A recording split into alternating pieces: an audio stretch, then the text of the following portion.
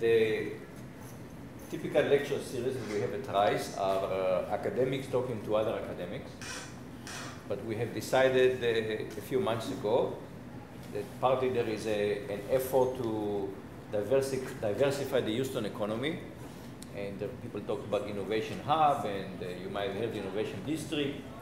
And so we decided to broaden the kind of lectures that we're bringing into Rice, and bringing people who, with the Rice connection, but was also with deep connection to the entrepreneurships.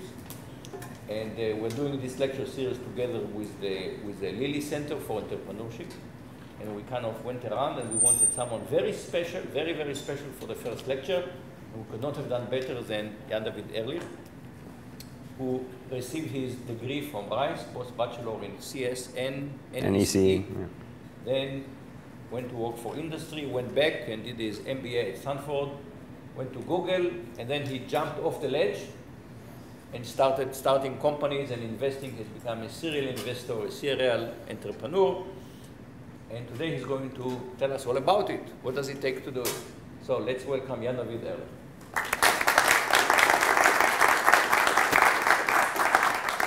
Thanks, Moshe. I really appreciate it. The topic is how to build a vibrant entrepreneurial ecosystem. Big, ambitious goal. Yeah, we'll see. Thank you. So thanks, Moshe. Thanks, Jan. Thanks, everyone, for having me here. So I was asked to come here and talk about how to build a vibrant entrepreneurial ecosystem. I'm not an expert. I'm not an academic, so I'll just caveat that up front. Here, let me see if I can. Okay. So the real talk is Silicon Valley shouldn't have all the fun. So let's do a quick overview in 3 parts. So first, we're going to answer why am I here. You may be asking yourself that question. I'm going to answer it for myself. Then we're going to talk a little bit about what the experts say, because there are experts that talk about how to build a vibrant entrepreneurial ecosystem, and as I mentioned, I'm not one of them. And then, because I'm an entrepreneur and I like to think about building things from first principles, we're going to think about how to build a vibrant entrepreneurial ecosystem from first principles, which is just a fancy word for extrapolating it from my personal experience. So statistical sample set of 1, very accurate, highly unacademic in nature. Please enjoy, all right? All right, so why am I here? So the start of my career looks like what my parents were proud of. I came to Rice. I did a double bachelor's in computer science and electrical engineering. I graduated, and to my parents' dismay, and which they still remind me, I did not go get a PhD, though according to my dad at age 40, there's still time. But I went to Microsoft. I studied software engineering, or I practiced software engineering for a couple of years, and then realized that although I enjoyed thinking about how machines worked, I was more fascinated with thinking about how people who make machines operate work, and so I switched into product management. That led into a business school degree at Stanford, which then led into a career at Google as a product manager working on a number of products. And my parents are super proud of this up until this rail, but it wouldn't make for an interesting conversation with all of y'all, because I would have nothing to say about how to build a vibrant entrepreneurial ecosystem. But what I did next terrified my folks, is I went off and did this. So in 2007, and I'll show you some funny photos of 2007, when Google was on the cover of magazines as the best company to work for, bar none, I left. And I started a 2-person startup called Mogad, which sounds like an ominous character from Lord of the Rings. That did not help us get customers. But anyway, so I did that. I ran that business for about 18 months with a partner, made every mistake conceivable and imaginable in the book. Having left Google, where you could build a product and release it, and people would come and use that product, we thought the same would work. We built a product and released it and heard crickets. Where we were surrounded by really smart people at Google, and we never saw anybody ever get fired, so we just hired willy-nilly and never fired anybody, which created a horrible company culture. I mean, the list is endless, basically. Made every mistake, every two young entrepreneurs could make. And that business basically failed. We managed to sell the technology for a bag of chips, essentially. But the business essentially failed. But I was hooked. I basically found my calling. I looked back at my previous career working at these like marquee technology companies, and I was like, man, this doesn't compare to this startup stuff, which almost gave my dad a heart attack. So I went off and did an entrepreneur in residence program at a Silicon Valley venture firm, which is essentially you get paid to think. It's pretty awesome. It's kind of like a professorship without any of the rigorous academic requirements, right? And it only lasts 3 months, so yeah, I guess maybe not as cool. But and then out of that, I started my second business, Choice Vendor. Tried to not make the same mistakes as we'd made at Mogad, so instead made new mistakes. But managed to actually build that business to be somewhat interesting.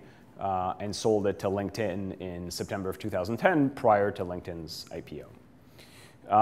And the story would be somewhat interesting if it ended there and I just stayed at LinkedIn and ran a group there, et cetera. But entrepreneurship is a sickness, which I'll describe a little bit later. It's an affliction. And so I succumbed to the affliction and left LinkedIn and started more businesses. I'll explain why this branches in a second. But my third business was a business called Happiness Engines. I partnered with a few friends to start it. It was an abject and complete failure. We raised a little over $500,000 from investors, including my favorite investor in Silicon Valley ever. Shout out to Michael Deering. He's the nicest guy on the face of the planet. And we lost every last penny of it. The business pivoted 4 times. We tried everything from AI-driven sales assistants to coloring apps. I mean, it was just like we were all over the map, head on a swivel, and the business like crashed in a blaze of fury after the end of 2 years of rapid experimentation. And my deepest regret still in the spheres of entrepreneurship is, you know, investors invest expecting to lose money, but Michael is like the last person I want to lose money for. So, oh well. But as that business was crashing and burning, I teamed up with a couple of colleagues that I'd known from Stanford days, and we started a company that is now called Parsable. Back then it was called Wearable Intelligence because I'm horrible at naming businesses. And over the course of the last 5 years, we grew that business to about 100 employees, about a little over 10 million in annual revenue, and marquee customers from across the globe, including Schlumberger, Corteva, and a bunch of others. I ran that business as CEO for about 5 years and then stepped down in September to focus on my other passion, which is why this thing branches. And the other reason I am here to talk about how to build a vibrant entrepreneurial ecosystem is I made a little bit of money from Choice Vendor. Not enough money to build a moon base, otherwise we would be having this conversation on the moon. But enough that I could do something with it, and instead of buying fancy cars or a home or trips or something like that, I was fortunate enough to get the opportunity to reinvest that money into my friends' companies. And I was lucky enough that I have really smart friends. So my first investment was in a company called GeoAPI that sold to Twitter about a year after I invested. My second was in a company called Thumbtack that is still operating today. And that created an opportunity for me to create an accelerator in Los Angeles and start an entrepreneurial ecosystem there. And so there'll hopefully be some transferable learnings. And then continue and eventually lead to my current gig as a venture capitalist. So let's kind of like zoom out for a second and just think about this for a sec. And if you look at it functionally, you can think about, well, I started as a technologist, and I became a product person, became an entrepreneur, and then over time became an entrepreneur and investor. That's interesting, but doesn't tell us much. This is a better analysis, right? It's a path of knowing less and less about more and more until I know absolutely nothing about everything. It's the generalist's path, as opposed to the specialist who knows more and more about less and less until they know absolutely everything about nothing, right? So But the way that I like to think about this is as an iterative loop, and you'll see this. I like iterative loops. I think entrepreneurs in general like iterative loops, computer scientists also. Is I took a job, I got somewhat good at it, and then I would move into a job that would help me enable the previous job. So like do job A, get good, pick a job B that helps make the life of people who have job A better, right? So product manager, a good product manager makes the life of a software engineer better. Good entrepreneur makes the life of product managers better. Good investor, hopefully, fingers crossed, makes the life of entrepreneurs better. And I think about these things in kind of these self-optimizing systems, and that'll come back as I think about building an entrepreneurial ecosystem. All right, so that's me. Sets a little bit of context. More stories coming. But, all right, and then what happens next? Like, who knows, right? So that's the joy of it. All right, so what do the experts say? So there are tons of books on how to build a vibrant entrepreneurial ecosystem. These books will put you in a coma if you try to read them. So I have, so you don't have to. And the cliff notes to all these books are as follows. In order to build a vibrant entrepreneurial ecosystem, you need the convergence of academia, private sector, and government, all investing in a small geographic area. You need high density of wealthy investors who can invest in the aforementioned startups. You need cheap land and living affordances. And if any of you know Silicon Valley, this is a giant freaking joke because none of those things are true. But they were probably true in the 60s or 50s or 1900s, early 70s at the latest, exactly. You need inspiration from past success stories, so people could be like, I want to be like that guy or gal when I grow up, which is useful. You need level-headed approach to failure, even admiration of failure. And this is actually one of the places where most places go wrong. You need to look at failure as something to be admired and respected. You need a high density of immigrants. So, whichever way you stand in the political climate at this point, this has been a proven ingredient for building a successful entrepreneurial ecosystem. You need a risk-taking meritocratic culture. And you need policies that make it easy to start a business, which generally in the US are kind of like federal policies, that's fine, but there are other countries that wonder why they don't have entrepreneurship, and then when you try to start a business, they hand you like a book this big to fill out, and you answer that question. And these are all true, and I really hate this explanation. And the reason I hate this explanation is because it's a steady state answer and not a start answer. So it's kind of the equivalent of saying, oh, you want to build a competitor to Facebook? First, get 1 billion users. Turns out that's hard, and people forget that Facebook doesn't, or didn't look like this at the beginning, look like this.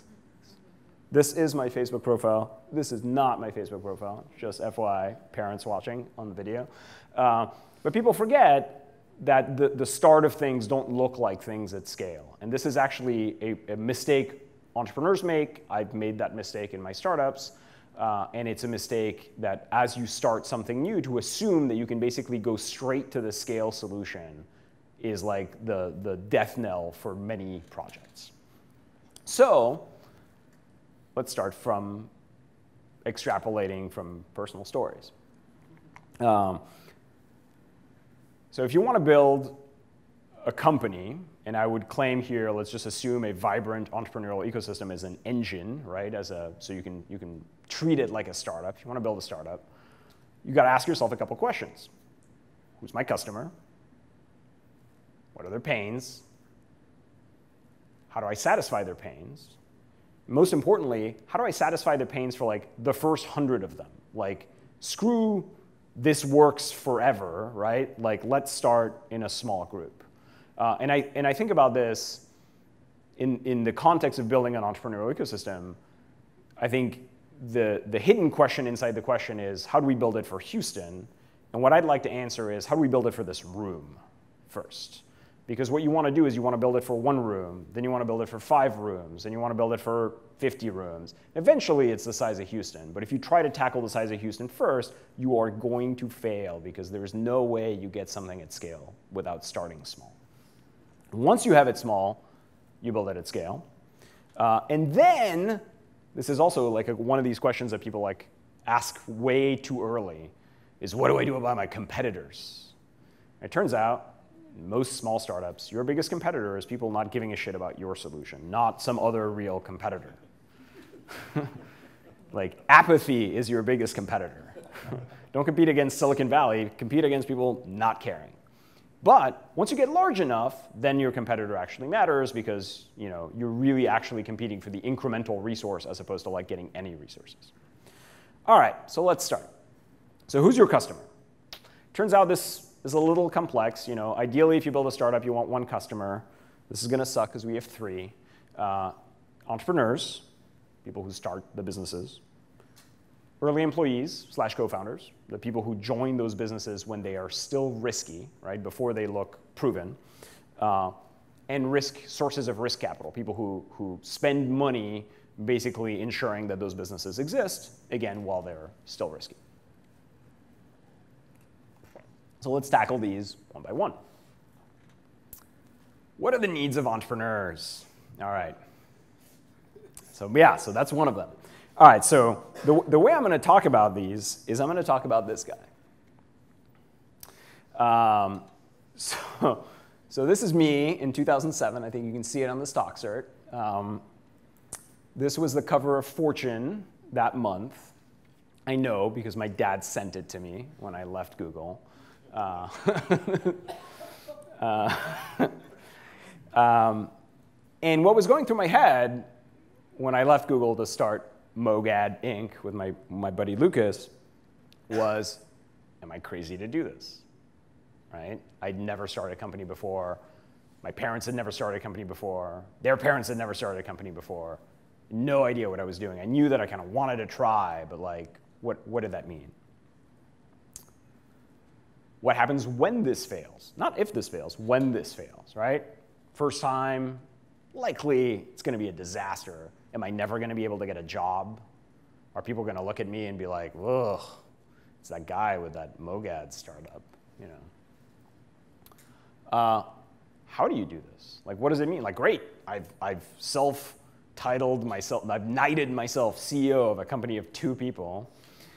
What does it mean to be the CEO? I've never been a CEO before. Everybody says product managers are mini CEOs of mini businesses. What the hell does that even mean? And how does that scale to like a real business? Like, what do I have to do every day to make this thing successful?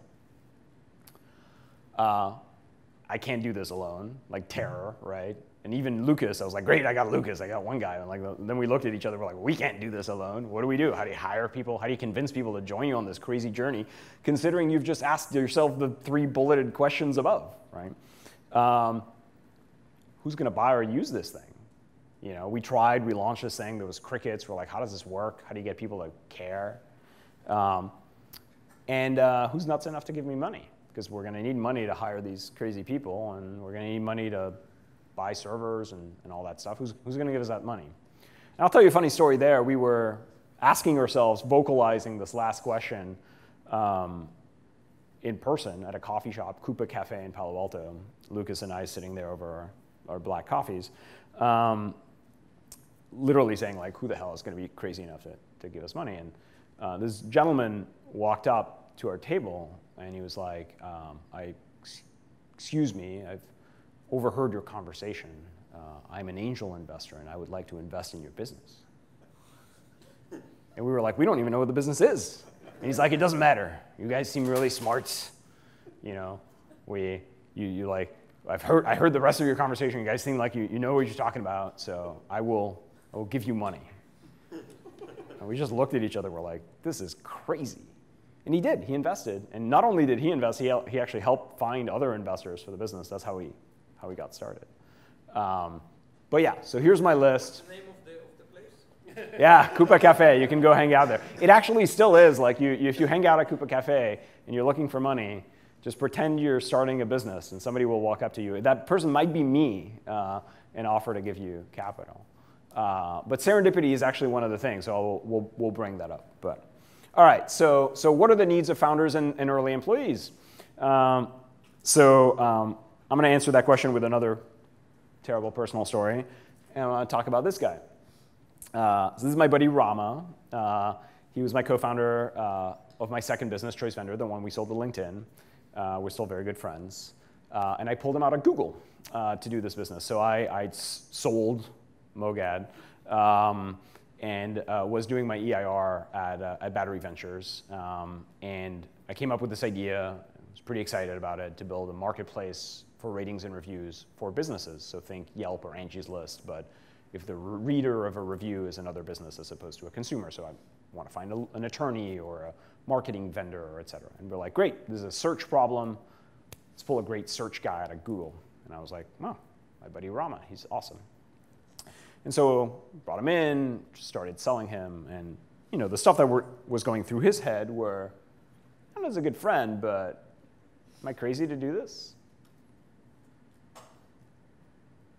What happens when this fails? Yanda's last startup didn't do super hot, so I don't know, pretty risky. Is this the idea to leave Google for? I'm not going to stay at Google forever, entrepreneurial aspirations, but is this the one? How do I judge? Is this the idea? Is there another idea? Is there, what's around the corner? How does one do this? You are now anointed to be the founding CTO of a startup. Never been a CTO before. How do you do the job? And will it be worth it, right? Ultimately, I'm giving up this crazy high salary at Google for a lot less cash comp and a lot of equity in a business that could be worth a lot or nothing. How do I choose? And then finally, what are the needs of risk capital, VCs and angels? And I don't know if you recognize these two guys, founders of Thumbtack. So Thumbtack is today a brand. It's a $1 billion plus valued business. It's a marketplace that millions of people transact on every day to find vendors and service providers of any kind. And I was fortunate enough that Jonathan, the gentleman on your left, is the younger brother of a buddy of mine, Todd. And Todd sends me this email in 2009, and he says, listen, my younger brother Jonathan is thinking of, he's gotten accepted into Stanford Business School, and he's thinking of not accepting it and instead starting this startup. And could you get on the phone with him and tell him that's a terrible idea? Todd and I went to business school together, right? So I get on the phone with Jonathan. And I'm telling tell me your story, and he tells me this thing, and I'm like, listen, this is pretty cool. I think you should, I don't want to, your brother's gonna hate me forever, but I think you should do this. It's an interesting idea. And I hang up the phone, call Todd. I'm like, hey, sorry, seems like he's really passionate about it. We should go do this. A couple weeks later, Marco, the gentleman on the right, is the son of I don't even know how to do this, my buddy's father's business partner's son. No relation, basically. But anyway, my buddy calls me, and he's like, hey, I've got this smart kid. He's the son of my dad's business partner. Thinking about starting this crazy business. Could you tell me if it's a good idea? We might put I might write a small check into it because it's my dad's business partner's son. So I get on the phone, talk to this kid Marco. He's talking about this business. I'm like, shit, I've heard this business before. And he's like, yeah, I'm starting this thing called Thumbtack. And I'm like, with Jonathan? And he's like, yeah, it was amazing. He's like, oh wow, you know Silicon Valley. You've talked to my co-founder before I knew. Why don't you come and advise us? And so I head over there in this house in San Francisco, and I walk in, and I don't see this. I see this. Right? And so I had a cogent conversation with two young entrepreneurial gentlemen on the phone, and the thoughts going through my head, and I apologize for the gritty picture. We did not have high megapixel cameras back then, is what happens after I lose my money? Because not a lot of confidence, inspiration there, right? How does one invest in startups, right? They're giving me the opportunity to come invest in their business. What does that mean? What should I care about? How do I help? Is this like buying something? How does this work, right? Are these the founders to bet on? I have a little bit of money in my bank account from the choice vendor thing. It's not like I'm going to invest in 1,000 businesses. It's going to be a handful of them. Is this one of the handful? Is this the idea to bet on? Does that even matter? Like they had an idea, but there was nothing built when I showed up. They were just like hanging out on this couch, most of them not wearing any socks. And then, are they going to spend all my money? Like, how are they going to be good stewards of capital? What does it even mean? Like, are they just going to buy a bunch of socks? Is that going to be it? Like, I don't really know. All right, so quick recap, right? So one of the things that we start thinking about is as we build the solution, right, for these three sets of stakeholders, it's kind of nice that all three sets of stakeholders kind of need the same stuff, right? So if you go back, entrepreneurs, early employees, and angels and VCs in a nascent economy need advice and mentorship. They need to know, are they doing it right? How does one do it, right? They also all need emotional support and community, and this cannot be stressed enough. Like, they really want to know, am I alone and am I crazy? I know I felt those at every stage of my life in entrepreneurship. And then the third thing, which we talked about where many people fail, is you need to minimize the fear of failure or have some kind of acceptance of failure. So failing cannot be an end state. It has to be like a transitional path. It's almost like expected that at some point you're going to fail. Then it gets a little bit tough, right? So the green stuff's good because you can just like find solutions to these and then just like recycle them for everyone in some slight variance. The red stuff, or yellow, orange, whatever, is harder, because these are vicious cycles, right? So entrepreneurs need co-founders and employees, but co-founders and employees need founders, and you kind of need to get everybody in the same room at the same time. Otherwise, you got to kickstart the flywheel in some way, and you can't just collect one of these customers, make a great experience for them, and be done. So how does one do this? Let me tell you another personal story. So I'll give you a statistical sample set of one, and then we'll discuss whether it applies. So in 2011, three friends and I started a venture accelerator in Los Angeles. It's called Mucker Lab. And we followed a fairly thoughtful, we thought, recipe for how to bootstrap this. And just to give you a little bit of a sense, in 2011, Los Angeles was not a very vibrant entrepreneurial ecosystem. There were a couple of other accelerators that most people didn't apply to. There were a handful of startups that were fairly spread out across the LA region. And if you know LA traffic, even if things are a mile away, it takes an hour. If they're like on the upside sides of LA, it's as if they were in different countries. And that's what it looked like. And so you had 4 transplants from Silicon Valley decide to move down to LA and take a crack at this. One of us, Eric, was a former VC, and the other 3 were current or former entrepreneurs. And the first thing we did is we went and collected as many mentors as humanly possible. And if you remember the slide before, what everybody needs is mentorship. Everybody wants mentorship. Everybody wants some guidance. And so the first thing we did is we went and got like a ton of mentors. And by a ton, I really mean a ton of mentors. And the nice thing about collecting mentors is that they don't actually necessarily all need to live in LA. They can be all over the place.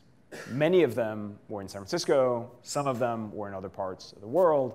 But they all had an affinity and an affiliation with LA. And so that was kind of our claim to fame. We went and collected a bunch of people who cared that an entrepreneurial ecosystem would be built in LA, and as a result, were willing to mentor other VCs, prospective entrepreneurs, et cetera. We then used this giant list of mentors to trawl for the best entrepreneurs that we could.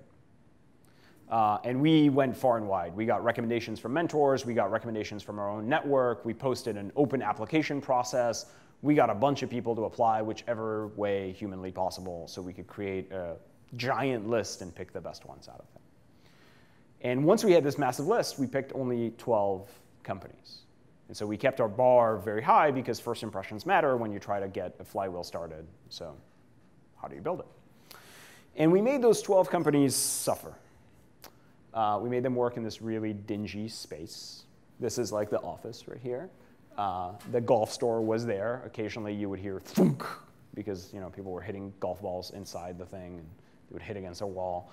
On the other side, which Google Maps doesn't show, is like a B-rated kind of talent agency. So we would drive up and people would be wearing like cowboy hats or space suits or all kinds of weird movie shit.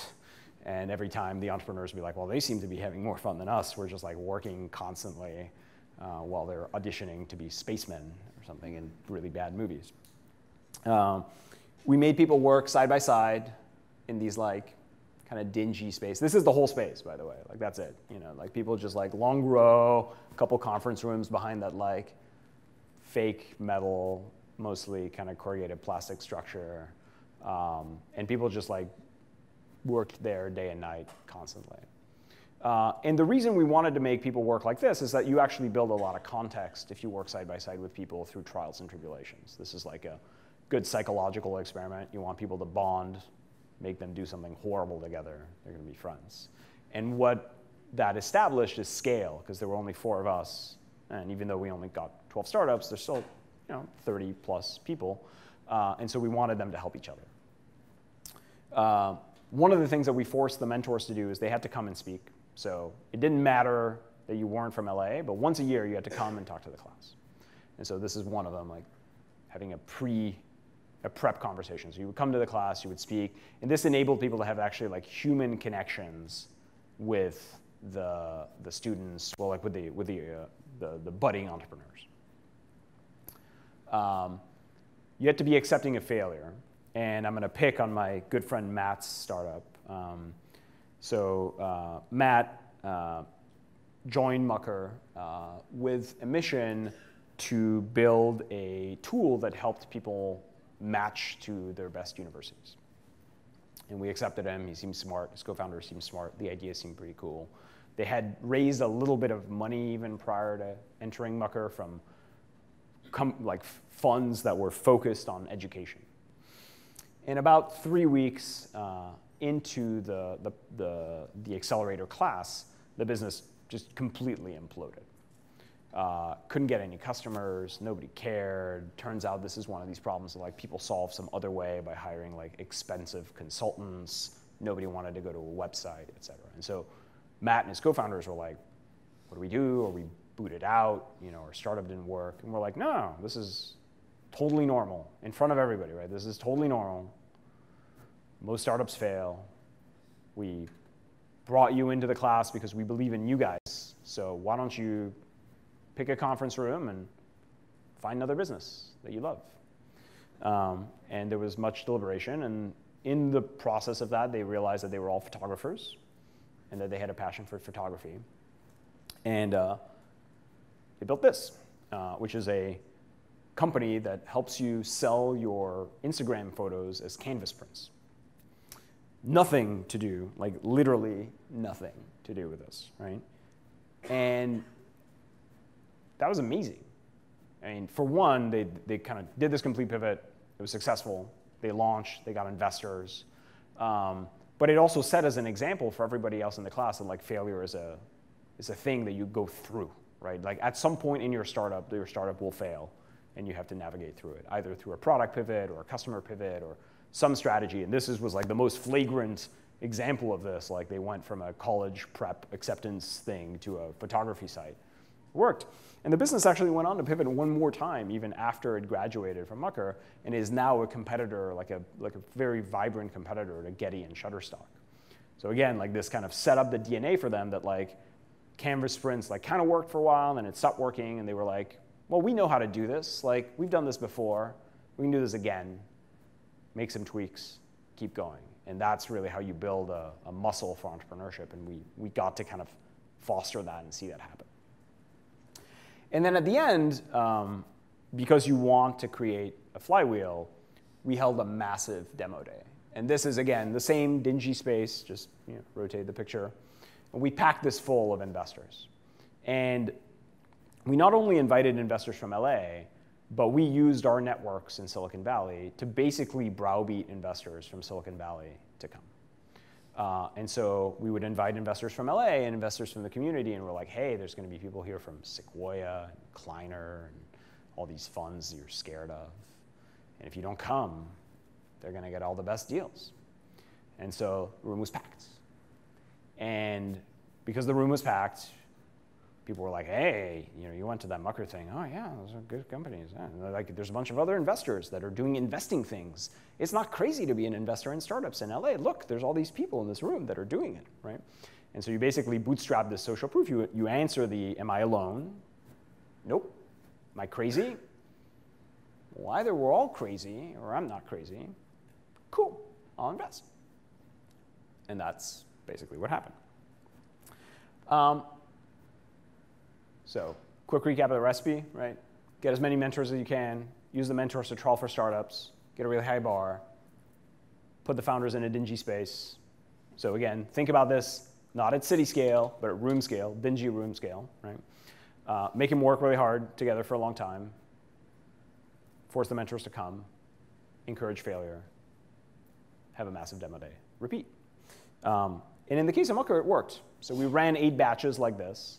Then we moved to a continuous mode where people could just like sign up, come. Like it became its own thing, right? We no longer had to run it like a class. It just became a space where people came to run startups. Hundreds of startups have graduated since 2011 when we started this thing.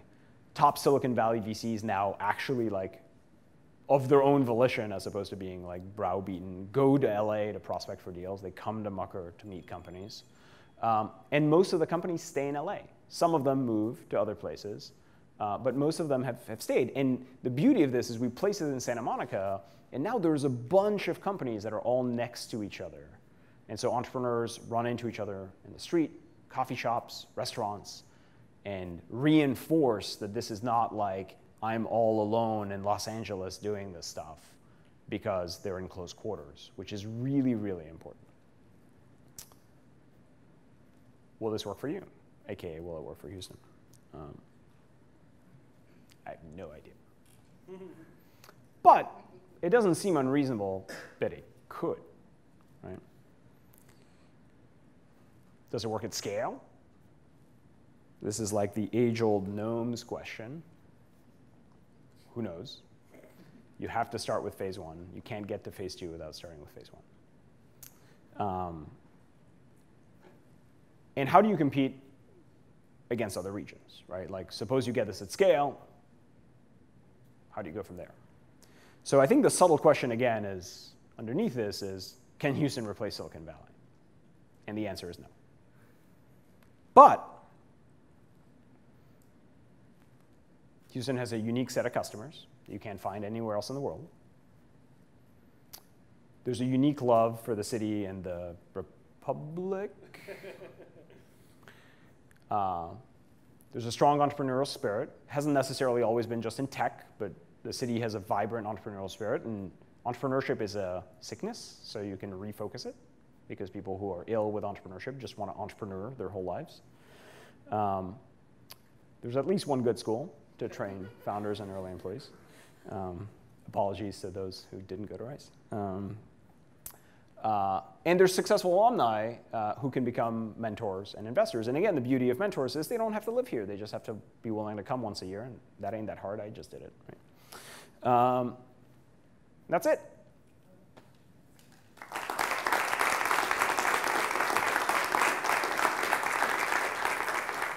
All right, I'll take questions. Yeah. Fire away. I don't know how we, is there a hand mic or something? I'm loud enough. All right. This is me, Lily. I'm currently a master's student at Rice Engineering, and I used to talk to the venture capitalists from Boston. Yeah. Asking like why venture capitalists are not that active. Hold on. Yeah. There we go. Oh, fancy microphone. All right, let's do this again. This is me, Jolie, and I'm currently a master's student from bioengineering department. I used to talk to the venture capitalists from Boston, asking why this is not as active for venture capitals on biotechnology or medtech here in Houston. And they say because there are few resources they could find here in Houston, including like human resource or other venture capitals. And all we know that in Houston, probably venture capitals with angels, they focus more on oil and gas. So it's a little bit difficult for us to change the ecosystem currently. and entrepreneurs probably left the city because they couldn't find enough fundings here. Yeah. So my question will be, how to create an ecosystem for a different field from the original city focused on? Like, how do you persuade the venture capitals or angels that, oh, you need to switch the channels to medtech because we have the largest hospital zone here in Houston? Yeah. Thank you so much. Yeah, for sure. So just a quick recap is basically like there's a vibrant ecosystem funding startups that are related to oil and gas. The question is, how do you start one for another sector, medtech, which may or may not be vibrant in other parts of the country, but is not as vibrant in Houston? I think the answer is going to sound fairly similar to this, which is, you know, if you have 20 friends and you invite them to a dinner party, you book a room that seats 200 people, or do you book a room that seats like 15, so that the 20 people feel like they're like at the hottest place in the world and it's hard to find a seat, right? And I think I would claim you want to do the latter, not the former. And so again, it's like, don't think about doing this for Houston. Just get all of the startups that are medtech startups, put them in like one little space next to each other, and time it so that you get all of the venture capitalists from Boston, from Silicon Valley, from Houston, from whatever, to come see all of those companies at the same time in a forum where it feels like all of the interesting things that are happening in med in Houston are happening right now. Because the main thing is VCs are really busy, mostly with useless shit, right? Like they're taking meetings, most of their meetings are garbage. I know most of my meetings are garbage. VCs are bad at managing their time because the feedback loop on knowing whether you've done something successful, like a successful investment activity, is years. And so it's hard to kind of get a feedback cycle and like, was this meeting that I just took a good meeting? Like I won't really know for a long time. But if you up the value of an incremental minute, it changes my mental calculus, right? If I can meet 20 startups on one day, that's better than meeting one startup, right? And if I'm interested in medtech, and I know that, you know, if I'm vaguely interested in medtech in Houston, but I know that all the top medtech investors from Boston are going to be there, Silicon Valley are going to be there, people are flying in from China and Europe, it's like, crap, can I afford to miss this, right? And if you do that and you show up and it's a good event, that builds its own momentum. The next time people will be like, oh, when are you doing that again? That was great. And over time, you know, you can expand it from that room to a building to multiple buildings, and then it's just like, hey, come to Houston. There are cool startups in Houston in the space. But I think it's, if you start small and make it work at a small scale, that is the necessary ingredient to get the system started. Yeah? In LA, you didn't just focus on entertainment, did you? Nope. Yeah, we didn't focus on entertainment. We focused on getting the best entrepreneurs that we could. Some of them were entertained. Some of them were related to entertainment. But as you saw, you know, college prep matching startup. And the truth is here, you know, entrepreneurs will show you what the future looks like. And so if you cast a wide net for the best entrepreneurs, and then you let them come with their own ideas, and sometimes their first ideas won't work. It'll have to be the second or the third or the 10th idea. They will guide the way. And so we didn't want to unnecessarily restrict, so we had maximum degrees of freedom for the entrepreneurs to show us. So we did say tech, right? So you couldn't come in wanting to start a bagel store or something like that because that doesn't have interesting investable properties for investors. And so we were thinking a couple steps ahead where like you also want to bring all the VCs because they're necessary for the system, and those VCs want to invest in tech companies. But outside of tech, like that was kind of the only restriction. Over time, obviously, most of the businesses that are started in LA benefit like the ones I would expect from Houston, from the unique properties of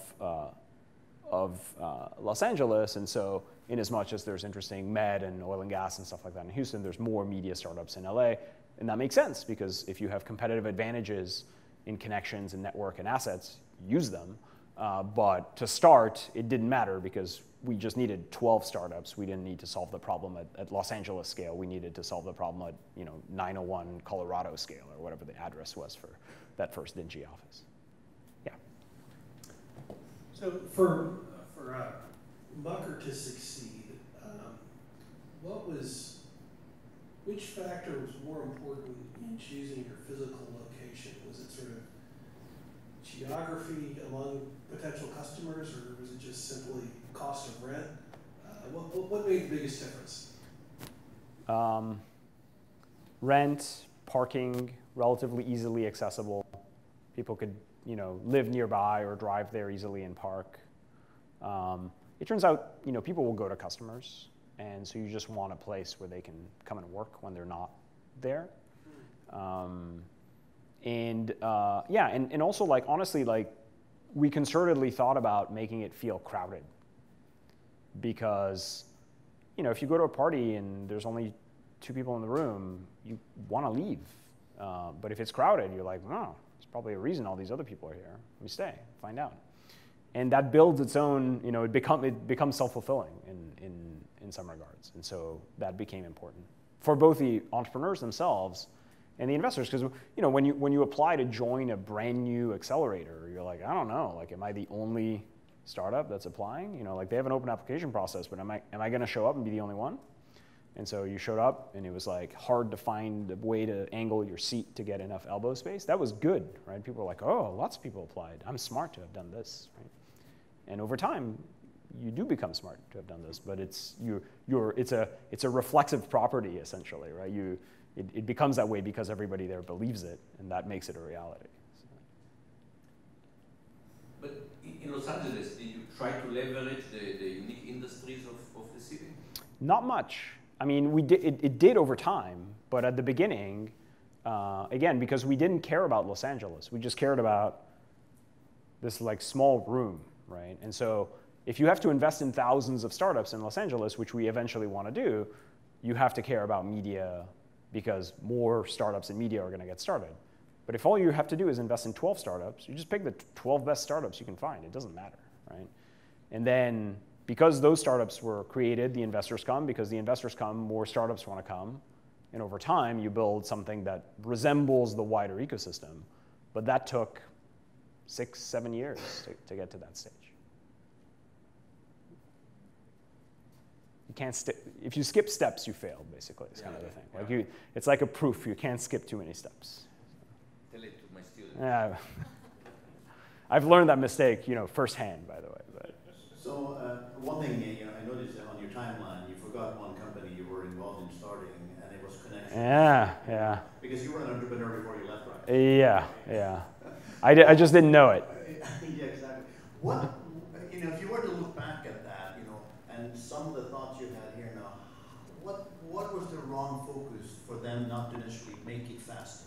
Because it's taken them, now it's OpenStax and they're sort of successful, but they struggled in the beginning because they were trying to solve, in my opinion, the global problem, not the solution for 100 people. Yeah. I mean, I think, in some sense, paths for startups are so unique that it's really hard to kind of rewind and think about, what if I'd made a different decision, and et cetera, why did choice vendor not become Yelp or Angie's List, or, it's like, who knows, right? I think, if I have 2 sample points on connections, right? Like, my first one is like 1999 as a student trying to figure out whether we should use XML or LaTeX, and then fast forward 15 years later when it's like a force of nature, and I didn't get the points in between, so it's hard also for me to opine on it. But I would say it's not unusual for startups to take this long to become successful. Many startups took that long. Like, the media likes to write about startups that were overnight successes, and so we all think if my startup's not an overnight success, it's probably a failure. But it turns out most startups take about 10 years. The median time from a startup inception to like some type of meaningful event, an IPO, a large enough acquisition to matter, it's about 10 years. And so, the fact that it took that long is actually like not too unusual. And failing is not bad, right? Like, I think in some sense, OpenStax did the right thing, which is it failed, and then it overcame its failures, kept going, failed again, overcame its failures, kept going, and eventually became something big. The way I would have been sad is if we had not talked about connections at all, because on the first failure, people were like, this is too fucking hard, let's go do something else, right? But instead, folks who were there kept pushing, and ultimately that for me is like the best example of success. Like you have a vision for what deserves to exist in the world. Obstacles crop up. You know, sometimes it's a wall like covered in Vaseline that's like extremely slippery with like dragons, you know, whatever, right? And you just find ways around these obstacles, and you don't know what the next obstacle is until you've scaled that one. So like all you focus on is the wall in front of you. And over time, you know, you're like out of the dark woods and into the clearing. But sometimes that takes a year, sometimes it takes a decade. And all that matters is just like the best quote. Like this is one of my favorite entrepreneurial quotes: is if you're going through hell, keep going. Right, there's a Winston Churchill quote. And that's the, you know, those are good cases for me. It's like the back, I don't know, wherever. When you were building the investor ecosystem, you talked a lot about building the entrepreneur side of that and bringing in investors from outside of LA. Yeah. How important is it, do you think, for there to be a native ecosystem of investors? What does it look like in LA today? And were there any things that you did to actually start to educate or cultivate potential investors about how to think about putting their money into businesses they may not be as familiar with a higher risk tolerance, right? You're bringing in digital ventures into a very media-focused area. Here it would be bringing digital or other technologies into an ecosystem that's been focused on other industries like oil and gas, for example. Yeah, for sure. So I think there's usually a network of investors in every city. They just maybe don't invest in startups, right? People at a certain level of excess capital have run out of Ferraris to buy and are looking for other things, right? The challenge is, are they investing in restaurants? Are they buying property in the, you know, Greek coasts, the Greek Isles, or are they reinvesting it into the ecosystem? So I think it's less. I think if you really went to a place that had like no wealthy people who wanted to invest in anything, it would actually be fairly hard because you bring all those people. But I think here in LA, it was more about, there were some people who were investing in tech, not many. There were a lot of people who were investing, but not necessarily in tech. I think one of the things that's helped over time turn investors from other assets into technology is that technology has become more prevalent in the press. And so these stories of overnight successes, et cetera, are actually helpful in convincing people. And two, honestly, it's hard to find yields everywhere else. And so people are kind of naturally, like they go down their checklist and they're like, well, that real estate property I bought in the Greek Isles, not working out so hot for me. What else can I do to turn my money into more money? And eventually they're going to realize that like there's not that many options, and tech is one of the ones that works. So that combined with the press has actually helped. And the beauty is the press has also elevated to a certain level of status the Silicon Valley brand name investors, the Sequoias and Benchmarks and et cetera of the world. Right? And so if you tell them those people are going to be here, they're going to be like, like that's like suddenly it's the hot party with the bouncer at the, you know, the nightclub. And so people come, and the first way for them to really know whether to invest or not is exposure. The second thing is that it turns out like you can be a very good or not so good tech investor, and there are skills that are learnable, et cetera. But I think the fundamentals of like how to think about whether I want to deploy risk capital or not, underneath they're kind of all fairly similar. And so if you take away the fear that this is a mistake, and you add a little bit of FOMO that, if you don't do it, then someone who the media says is really damn smart is going to do it instead, that creates, some pressure. And to be perfectly honest, some of this stuff is also built by being lucky early. So, my first two businesses that I invested in were GeoAPI and Thumbtack. If I had picked two abject failures, I might not be here today, right? Because I would have been like, oh, this is really hard. I suck at it. I'm going to do something else, right? The beauty is there's enough startups that some subset of the investors that come to your demo day are going to invest in good ones, and then they're going to tell their friends, and it goes on from there. So. Yes. Yeah. So my name is Hamid Garibov, and I'm a co-founder of a financial technology company based here in Houston. Congratulations. So 2 weeks ago, I'm with my co-founders went to Silicon Valley to talk about our company, about our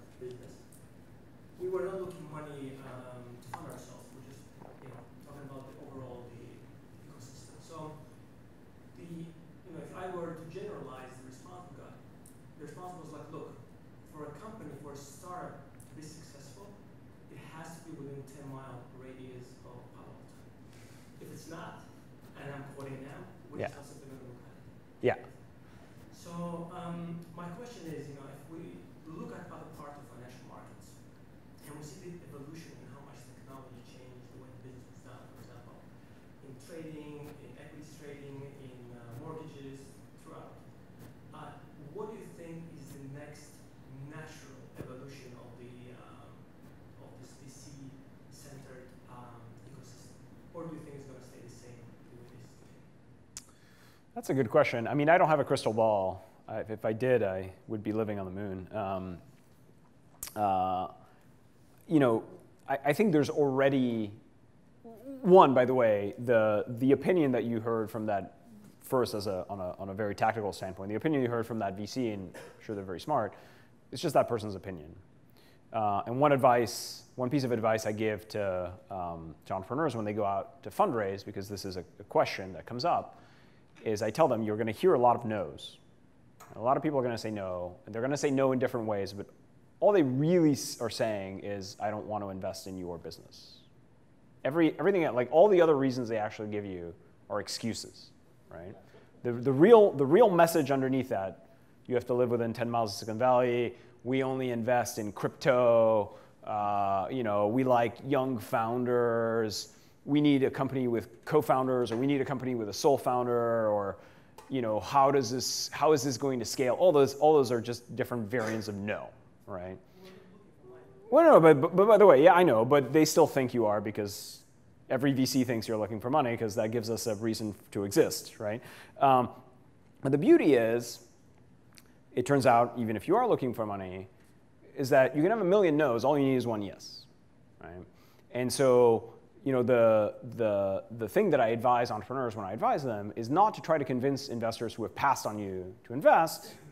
They don't want to invest in you, and they've given you some good or bullshit reason for that. It's to go seek the person who you want as a partner, and that person, when they're going to meet your business, is going to be like so excited about your business that even though you're not looking for money, is going to convince you to take their money, because they're going to be more excited about your business than you are. And sometimes you meet those people, and it's an incredible experience. I've pitched some VCs who've turned around and pitched me like more grand visions for businesses that I started. I'm like, wow, like you should be running this. This is amazing. And if you find a true partner there, that you'll get that resonance. And if you don't, then it's probably the wrong person. Now, the more kind of like strategic question of like, what does venture look like over the next 2 centuries? I don't know. Like there's proof points of alternative models already working, from equity crowdfunding companies like AngelList or Circle Up or Republic, et cetera, that are using kind of like Jobs Act grounds up models to fundraise. There are angel networks. I mean, there's I think 700 plus new seed funds were started this year. Most of them are 1 or 2 person operator groups, fairly distributed, a lot of them in Silicon Valley, but fairly distributed. So there's new sources of capital from basically funds kind of coming out of nowhere. But if you look at the market data, like the majority of the returns are still driven by like a handful of well-known branded investors who everybody wants to work with because they have a proven track record of having helped those companies get big. And so I don't think those guys go away because, IBM and Microsoft haven't gone away in tech, because they've proven over long durations that they're actually helpful to whoever buys their product. Same thing for Sequoia, Benchmark, et cetera. I think the kind of middle of the funds, some will pop up, some will die. Alternative vehicles will exist. Maybe at some point AI will just pick for us, so take the human aspect completely out of it. Who knows? But I think there's a lot of trends. Like big funds are moving downstream, small funds are moving upstream. Like which one will stick is TBD. But I think it kind of doesn't matter, right? Like at the micro level, it just comes back to like find a partner who's patient, who likes you, who will be a good partner for you on the long haul, and that the number of people that you need to actually bring a business to fruition is very small. Well, let's say